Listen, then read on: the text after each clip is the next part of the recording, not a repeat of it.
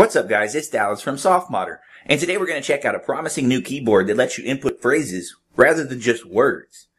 I'm using an Nexus 5 to test this out, but it should work just about the same on any Android device. So if you'd like to know more about it, get the download link and a walkthrough and whatnot, check out my in-depth guide on the subject that can be found at the link below this very video. But it's called PhraseExpress, and it's being developed by Bartels Media, who is the same group behind the Windows version of this service.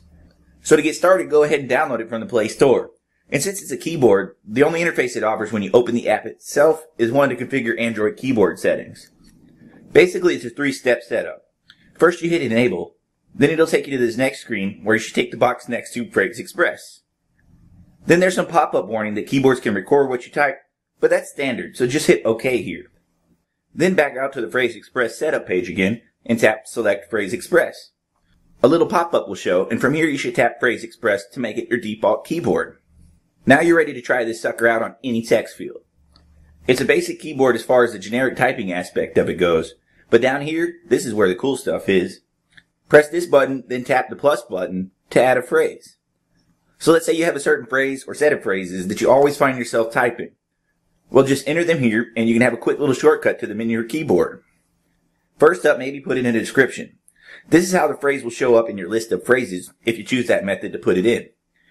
Next, you can type in a shortcut. This will automatically populate the text entry field with your phrase when you enter this specific combination of keys. Last, you just type in your phrase. I'll hammer in some gibberish here to save a little time on this part, just for demonstration. Now if you back out and start typing something again, you can either hit that same button down here and see a list of all your phrases, which if you tap one, automatically puts it in the text field. Spaces and punctuation, and line returns, and all. Or you can just use that shortcut you created.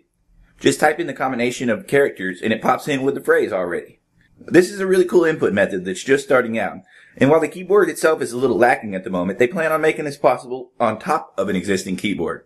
So you could get the best of both worlds. But yeah, for the full breakdown, be sure to check out that link in the description. And as always, we'd appreciate it if you would like and comment on this video and subscribe to our channel. So we'll see you again next time, guys. But until then, happy soft modding.